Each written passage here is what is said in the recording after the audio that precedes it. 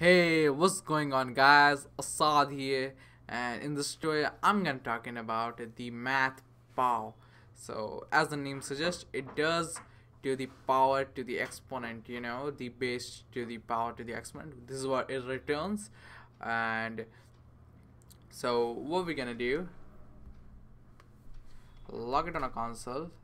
Use the math object dot pow method, or you can say the pow by what we call power function, and the first is the base.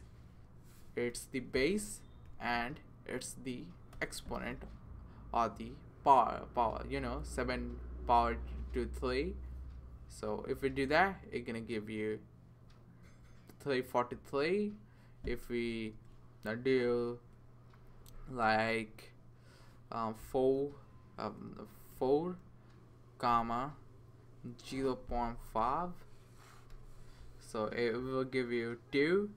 And if you're thinking about like something which don't have any number, like -7 comma 0.5,